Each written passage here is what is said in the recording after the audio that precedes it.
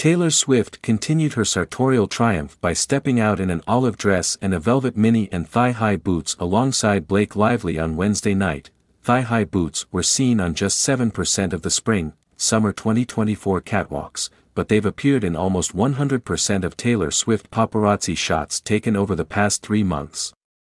Last night, in New York, the musician was photographed in a pair of Jimmy Choo and Jean Paul Gaultier's tattoo effect shoes, figured in wailing serpents and Gothic lettering, that Swifties are reading as a tacit signal of Reputation's re-release.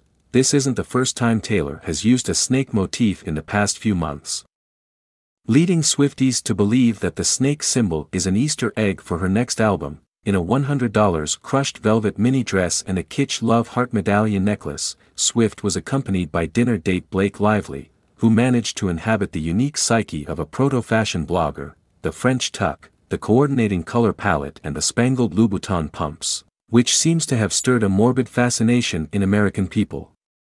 Some have called it outrageous, others deranged. But, to me, this is just how American people dress.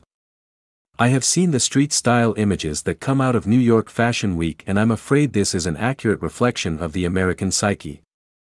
Where the mall meets the Met steps, so while these two were not necessarily coordinated in their aesthetics, at least not in the obvious, near-strategic ways in which the Swiftian squad has matched before, they were aligned in soul and spirit. Just two gossip girls swapping Pinterest mood boards at Lucali Pizzeria.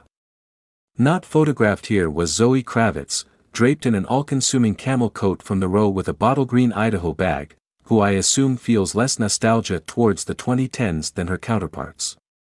Proof that even in 2024, it is always 2009 somewhere.